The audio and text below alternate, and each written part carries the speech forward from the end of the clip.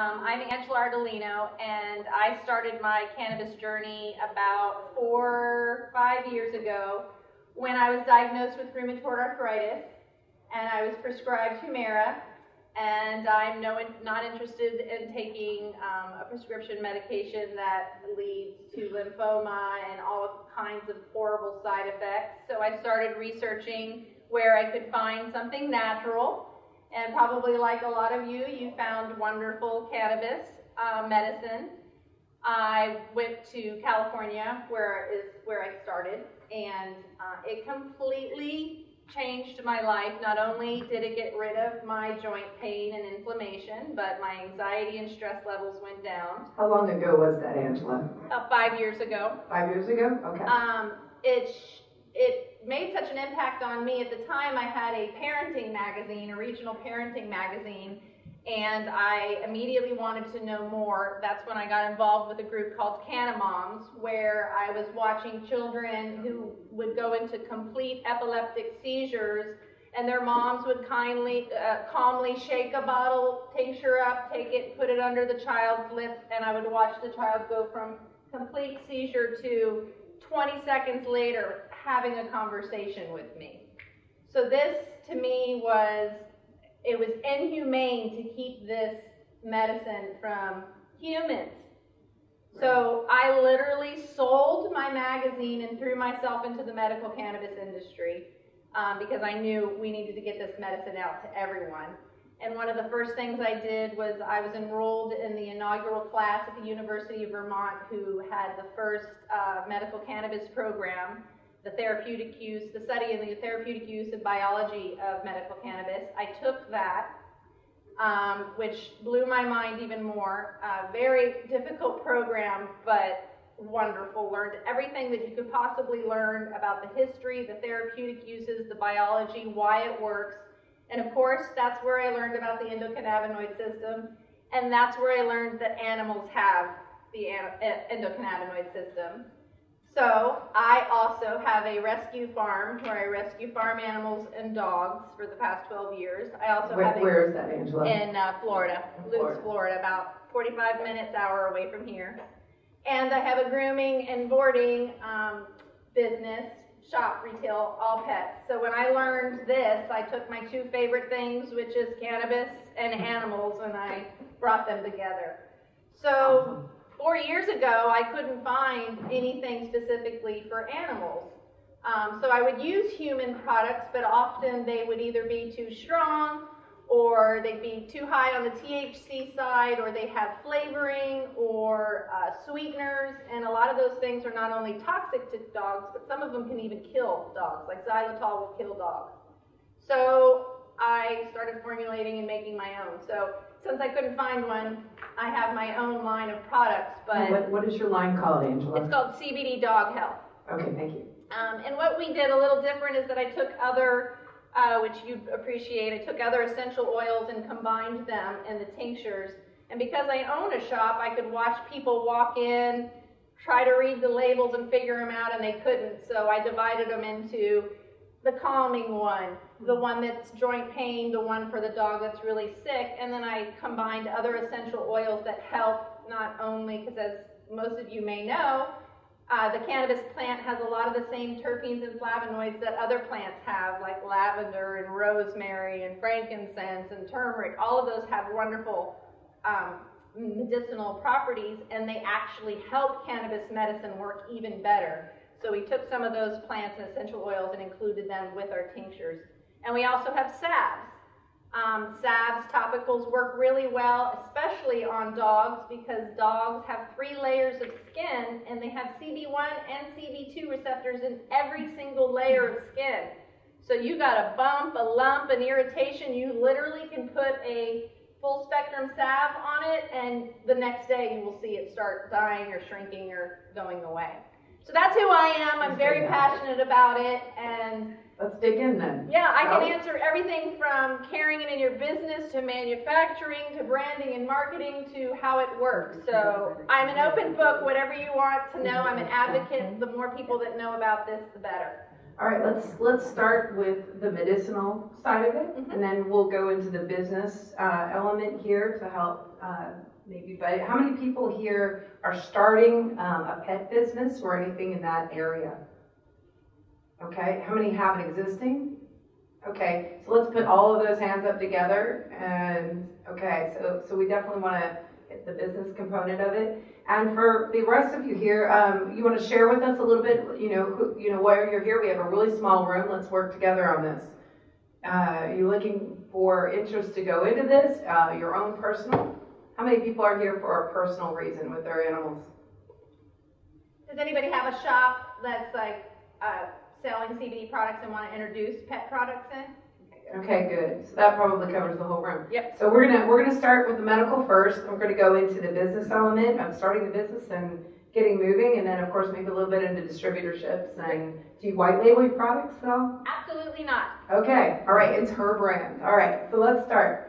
So when you first began the journey and you started looking into the animals, you started the formulations, were you working with an herbalist or anything, or how did that go? Can you just kind of give us the very beginning of that journey? You bet. I know everything about medical cannabis, so I needed to know now, how do I make a tincture?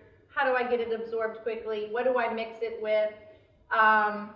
My essential oils, I worked with an essential oils expert. He actually manufactured Aveda's products for the first 20 years and then stopped because he didn't like some of the non-natural products they were putting in there. So I worked very closely with him, and his daughter happens to be a holistic vet.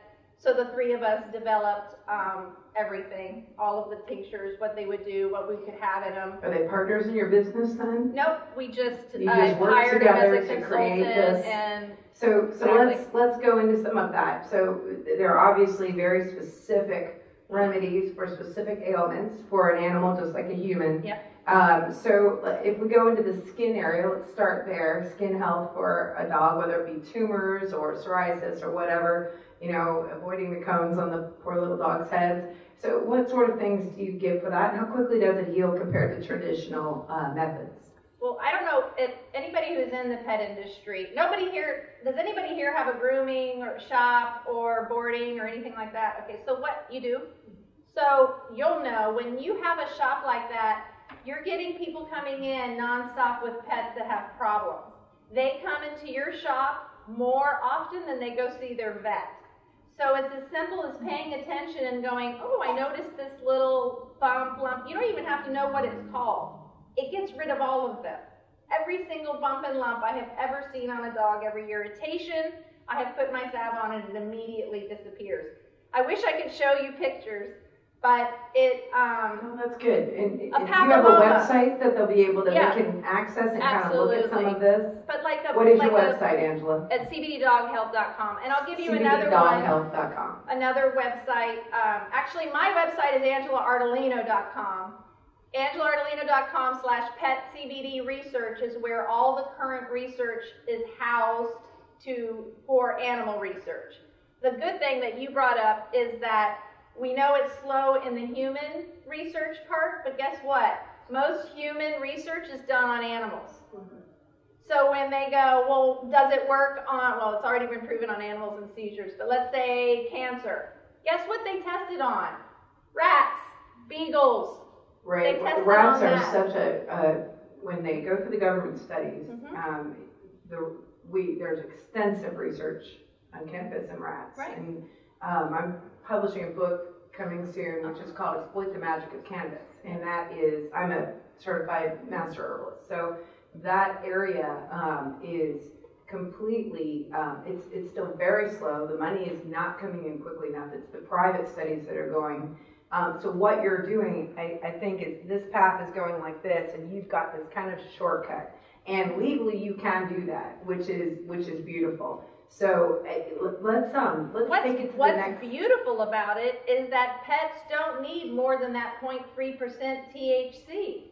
So it works amazingly on them. So my product is legal because we're under the Farm Bill and we don't need more than 0.3% THC. Now when it changes, will I have tinctures and oils? I already do, but I don't sell them. That have higher THC? Absolutely, because some dogs, we know, it kills cancer. So if I've got a dog filled with cancer, I'm going to give them more THC because A, it's going to get rid of their pain and it's going to get rid of the cancer. Right, and specifically, it stops the apoptosis, it causes it induces cell death, and then the angiogenesis, when it spreads, it stops that spread. So not only is it keeping it from spreading, and it's stopping the tumor from growing, but it also kills the tumor. So the three elements are happening simultaneously in the cancer research that's being done. Now, granted, it hasn't gone into our more extensive human system, and that's going to take some time. But are you using, can I ask you this? You can only use 0.3% THC. Now, some of the studies are showing that the true cancer death is on a full spectrum. Right. I only use full spectrum. Okay. And everyone here knows what full spectrum means and the difference. Okay, good. Because I never know. I go to pet.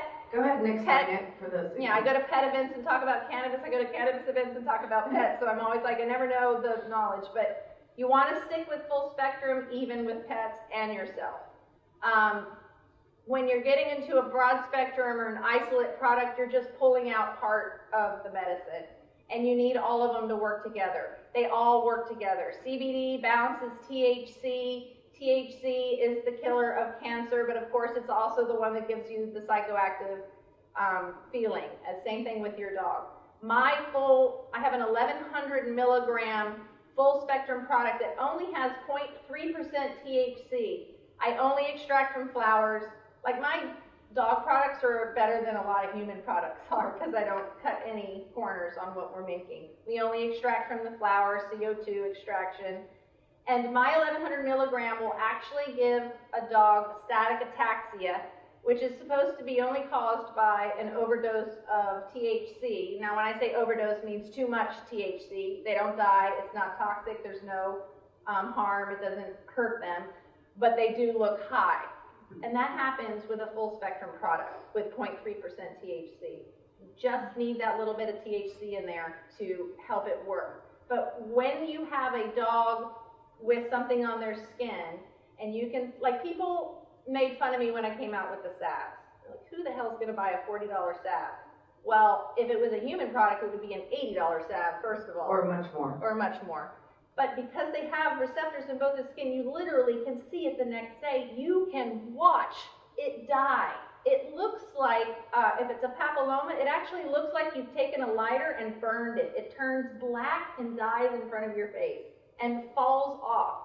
Tumors that have been there for, Olivia's was there for 10 years. Topical? What other essential elements are you using besides obviously the THC? It's 150 milligrams of full spectrum and peppermint essential oil and coconut oil. Coconut is your carrier oil. Coconut is my carrier oil. Excellent. And our coconut oil, we've partnered with, third family generation coconut farmers from the Philippines. They're in the pet industry. They make a very pure product with all of the fatty acids and essential fats that you want in your coconut oil. So even what we put in and who we partner with, we make sure it's the best. Coconut is a fully saturated fat. In fact, it's the only oil that has lauric acid in it, which is only found in human breast milk. So it's a healing in itself. Where you also find CBD. The first time you get CBD is in your mother's breast milk. So we can't bottle that. But imagine that if you weren't breastfed, or let's say a puppy or a kitten or an animal missed out on being breastfed for the right amount of time, they already have a deficiency in their endocannabinoid system. So that means a puppy or a child may need a full spectrum CBD program that will help them. Right. Good. Okay. So that's the topical. And let's go to the next area. Let's do 3 areas, and then we'll start getting some questions in. We'll talk about business and get some questions in. Sound good? So let's do a second one, and let's talk about cancer in the animals, because as you know, many of us have lost pets to cancer. It's huge, obviously, and it seems to be growing. Maybe it's with the foods. We're not 100% sure. What's triggered that? Okay. But let's go ahead and talk about what you give those animals. And is it different with cats, dogs, bunnies? I mean, besides the dosing, is what you're giving the animals different? Go ahead. So dosing is a lot like it is with humans. Every animal is different, every ailment is different. So I could have two animals that are the same size, have the same ailment, but if one's a senior and one's a young dog, the senior is going to need more because he has more deficiencies in his endocannabinoid system. So dosing is, if it's a calm, it's a situation where you're trying to get him calm, we always recommend putting, doing a tincture and doing it right onto the gum line so it absorbs quickly into the bloodstream. Right, sublingually. Right, and you watch for 20 minutes. If the dog is not calm, you give them another dose. We all here know that you cannot overdose or kill anybody with medical cannabis. We all know that, right? So I don't have to clarify that. It's been studied. I don't know if everyone knows this, but in 1970 they did a study for humans, clinical research, to see how much THC it would take to kill a human being. They used rats, beagles, and chimpanzees. Not only were they unable to kill any of the animals, I think 2 rats died from passing out and throwing up, whatever that's called, I forgot. And no chimpanzees, no beagles died. The chimpanzees' livers ended up metabolizing the THC and bringing them back to normal. So you cannot kill an animal or a mammal with medical cannabis. So in the pet industry, that's the number one thing people are scared of, because just like in the human industry, we've been scared off of THC. In the animal industry, it's even worse. What's the cancer results? What are you seeing with the dogs Gone, and cats? getting rid of it. What are you using? My very first, full spectrum, or what are you always using? use a full spectrum. Right, and are you adding anything to that? Not to my tinctures. If someone were to come to me with, well, I just sent a syringe over to someone in Nova Scotia. Okay. But yes, a dog that's super you're sick. able to mail that. I had to totally hide it and wrap it in Christmas paper and everything else. Okay, but I mean, I've been doing that forever. They're like, how are you going to get it to me? I'm like, I'll get it to you. I've been freaking driving stuff from California or flying from California to Florida for 5 years now. Lock me up. I don't care. What's the results? What are you seeing? Cancer gone. 100% of the time. One of my first cases was a doodle. I have a good relationship with a lot of vets around where I live, where they've done everything. They tell the pet parent, we can't do anything else, but here's this crazy lady who does cannabis medicine, if you want to call her. Good thing is that I get the animal and I have nothing to lose.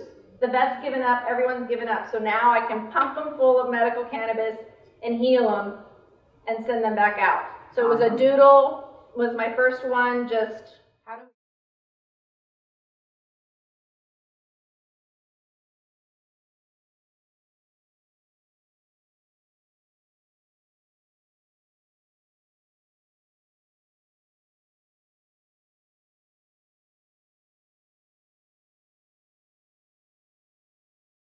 Well, the good thing about dogs is that if there's something wrong with dogs, it pops out in their skin. It doesn't happen like that to us. So the moment something pops out in their skin, and it usually happens when they're about 8, 9, 10 years old, when they become seniors, and they have to change their diet, usually just like us when we become a certain age and we can no longer drink the certain things or have milk anymore or weed or gluten or all those things because their bodies are going, no more. Same thing happens with dogs. Kibble is the worst, and most of us are feeding our dogs a kibble diet. Vaccinations are the worst. These toxic flea medicines that they put on us, these heartworms that they put on the dogs, all of this is what's causing the problems and the cancer. So this is an immune system is becoming more deficient.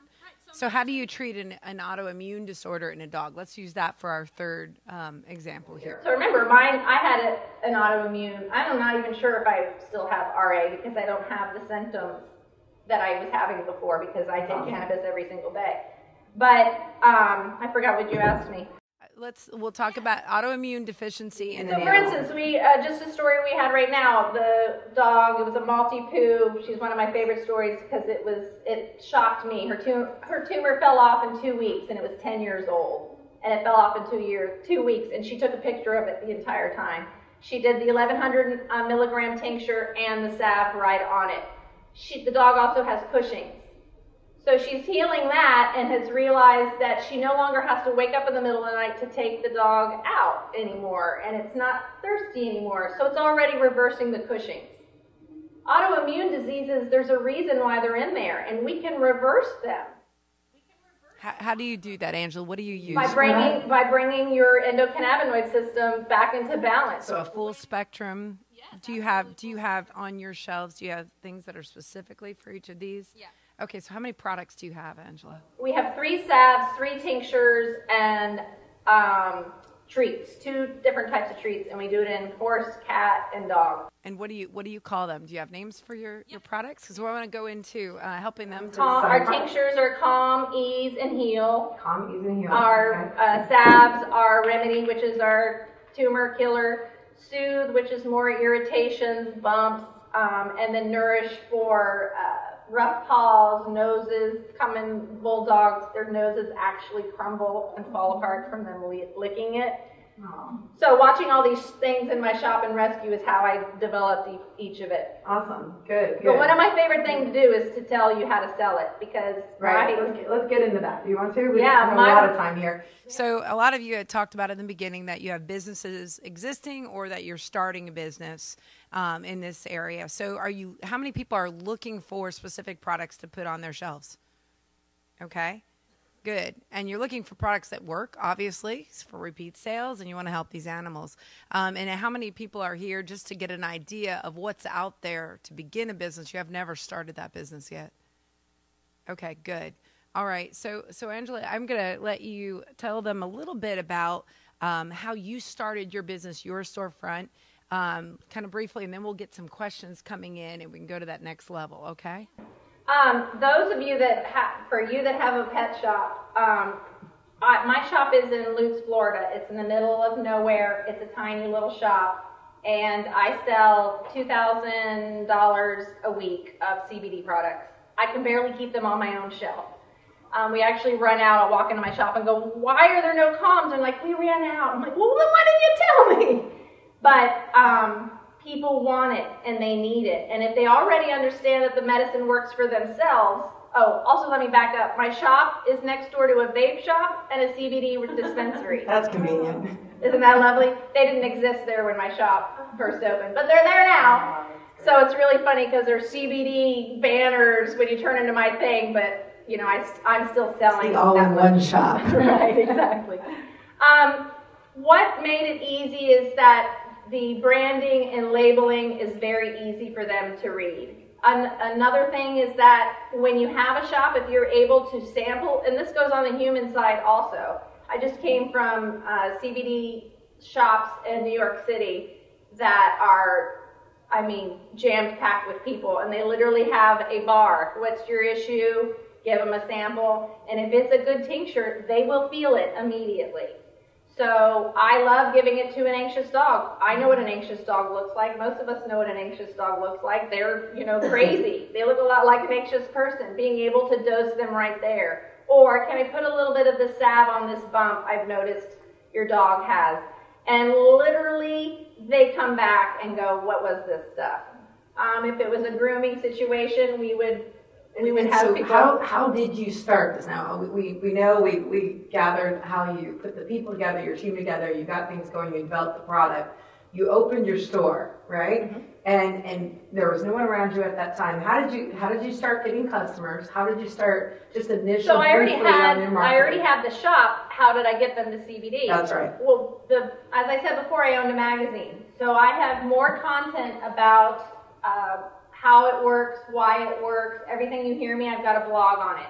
So when people retail our stuff, we give them all that information. So one of the first things I did was write an article for my local magazine, just the neighborhood magazine. And that's when I first sold out immediately. I had senior citizens coming in with the magazine all folded up, walking in going, "I need this," type of thing. And it works. So they come in again and again and again.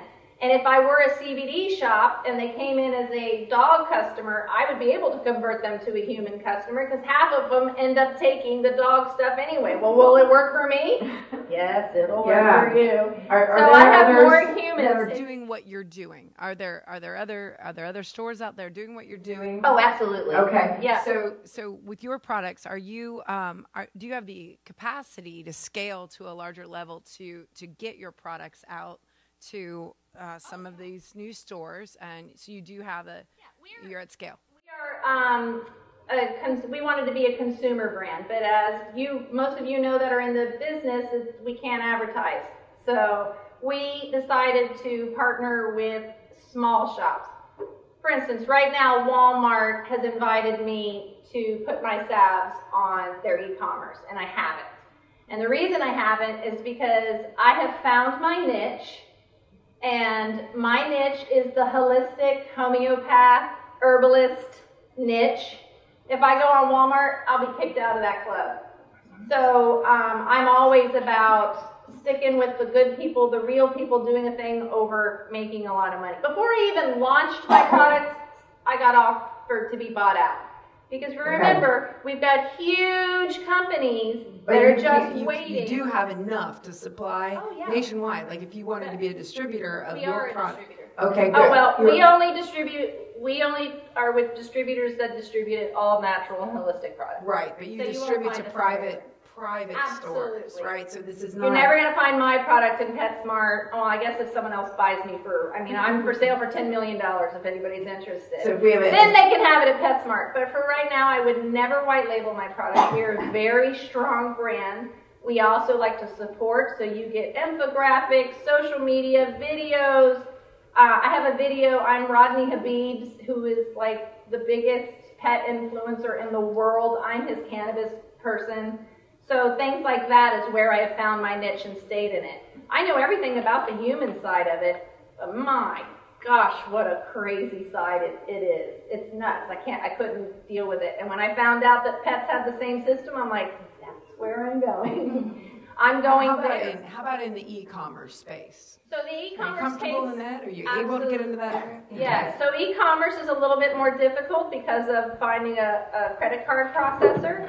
And you didn't hear this from me, but Square is doing CBD now, if everybody doesn't know that. You can also easily, we just did this, set up a Shopify store, use Square as the credit card processor, and then you can sell them on there. People like Square and Shopify are sticking with brands that are full spectrum, that have the COA, the Certificate of Analysis. We have that on every one of our products. I do it before it gets bottled, I do it after it's bottled, and I do it when I receive it. So I do 3 COAs on every batch. My batch numbers are etched in the bottom of the bottles. We have a QR code on all of our labels, so people can actually scan them right there on their phone, match the batch, see exactly what's in it, because that's the only way we can self-regulate ourselves. Good. To make sure and prove, and that should go for any human product. Don't believe what's on the label. Get that COA. We have about 10 minutes left, so I'd like to take a few questions. Yeah, thank you. What do we have out here? Some questions?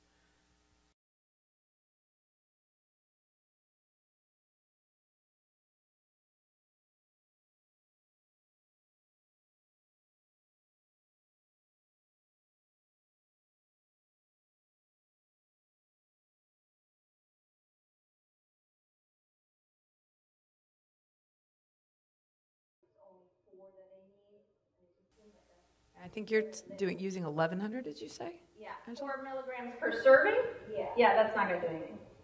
I don't even, and of course, this is what I was trained. So I came out of the University of Vermont and knew that I was not going to make a tincture that was less than 500 milligrams if I wanted to have an effect. So does that make me priced a little bit higher? Also because I'm a full spectrum? Yes. Are there products out there that are $19.99, $19.95, $29, $39, and claim they're whatever? Sure. But if horses per serving, I would be at least at 30 to 50. 30 to 50 milligrams. 50 milligrams is what killed cancer in the latest research on dogs. So dogs have like 10 times more receptors than we do, but horses don't.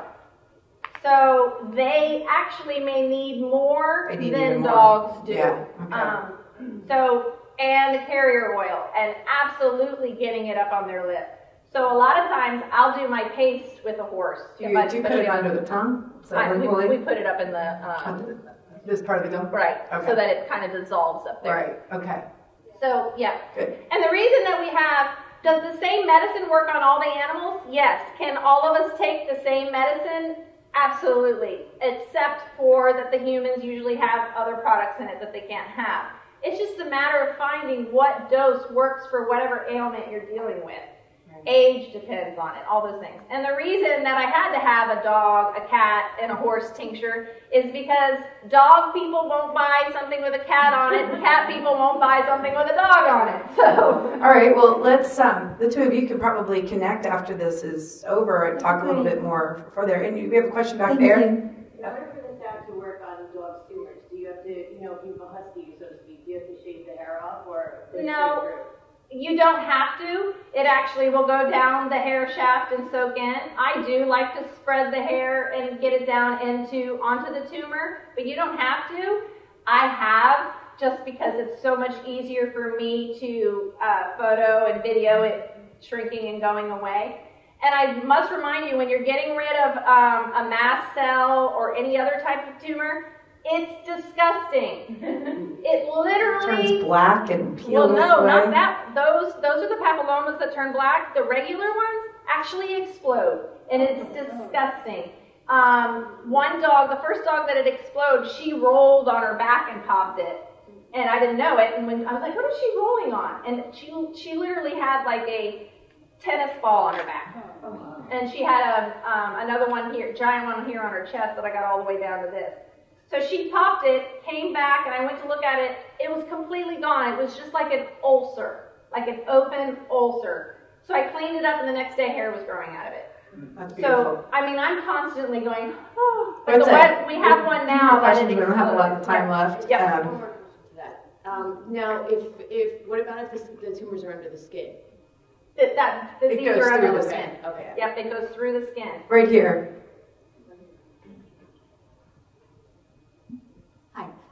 Real curious, how has the response been from the vet community? You've talked about how you have some relationships with vets and so forth, and my concern is that there would be pushback. There is. Because it's a threat to their business. So, how have you been able? What's their response been? And B, have you been able to nurture those relationships? Absolutely. So I have about 10 vets that openly recommend and use my product. Most of them are all holistic vets. So they believe the medicine, they've learned about the medicine. I go to the annual Holistic Vet Conference, where this year the keynote was by Dr. Gary Richter. So if you do need a vet, someone to say, yes, here's a vet, holistic vet that's been using the medicine for 20 years. Dr. Karen Becker, which is one of the most famous vets, uses it, but she has not come out and talked about it yet.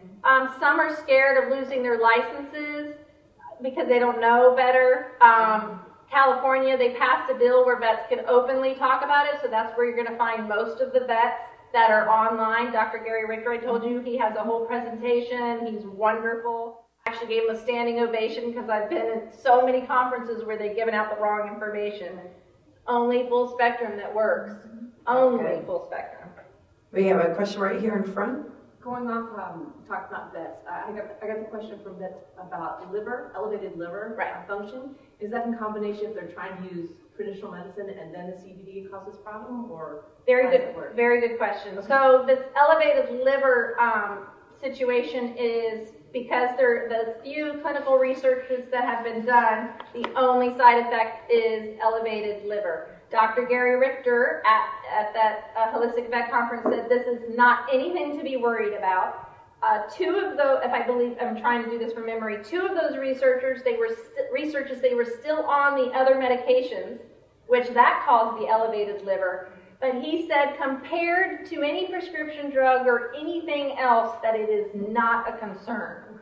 But this is Can what. you use milk thistle, dandelion root to help to heal that afterwards, right? The only thing that has been found is anesthesia, which still the holistic vet says you don't need, so should we stop doing CBD if we think they're going to be put under anesthesia? They say no. So it's not a big enough threat. Major pain medications, maybe, but that doesn't make any sense either because it gets rid of pain. So if it makes a painkiller less effective, it doesn't matter because the CBD is doing it. But so far, not a single holistic vet who is in the cannabis space has any, I have how many, 2 or 3 of them quoting that this is the best medicine that they have ever used. And if you think about this in terms of what the ailment is happening, this animal's going to die. He has elevated liver function. As a result, the liver has to metabolize all of this medicine to get it to the body. And so it taxes the liver temporarily. The liver can recover on its own, but it can also be used with herbs like milk thistle, dandelion root that will help to help it rebuild and increase the liver mast cells to heal. What their livers are dealing with is all the prescription drugs that they have to, they're all synthetic materials, so their livers have to work on that. So when people bring up elevated anything you put in, the liver has to metabolize it, right? You know, the vaccinations, everything has to. So I understand why people are asking because that's what the pharmaceutical industry is going to push now. Right. I think we have time for one more question right here. Hi, what is the blend that you recommend for epileptic dog? How old? She's like 3 years. So she's 3 years and she's having seizures. Mm-hmm. I would do probably like 10 milligrams of a full spectrum. Does her weight have anything to do with that? Weight has nothing to do with it. Other terpenes like mint or something that we should include in that mix for her? If it's a true full spectrum product, it already has the terpenes in it that you need. What you're going to do is you'll give her at least 10 milligrams a day. I would split it up, microdose it, split it into 2. And basically, you're going to give it to her until she no longer has seizures. So one of my stories is I had a Chihuahua, a 17-year-old Chihuahua was having grand mal seizures where I thought she was going to die. She was another rescue. She was going to be put down. The vet gave her to us, and we completely healed her. But it took 100 milligrams a day to prevent any seizures from happening. So when I figured out how much it took, because of course, immediately I started giving it to her, and then it would go down to only 2, and then only 1, and then none happened. And it was so much medicine, I was like, okay, let me see if I can pull it back. The moment I pulled it back, she'd have 1. So you have to give it to them and then watch. If you give it to her, you give her the 1 dropper, and that works, that's all you need. And it may change later. It also builds up in their system, imagining that it's fixing things. So you may have to give a whole bunch at first, and then you can taper off as you fix the deficiencies in her endocannabinoid system. Thank you. But it has to do with every dog, every person is different. They can't overdose, so just keep giving it to her until they stop, and it will stop them. That's already been proven. That link I gave you, the CBD research, there's one research study after another. It stops. Stops it in everyone. Kids, dogs, everyone. And I'm sure we probably have a lot more questions. So would you mind talking with some people out in the hallway? So she'll share her information with you. If you have any other questions, if you have questions about starting a business and in the business area, you can talk with me afterwards. And Angela will, of course, work on supplying you as well. So thank you all. Thank you so much.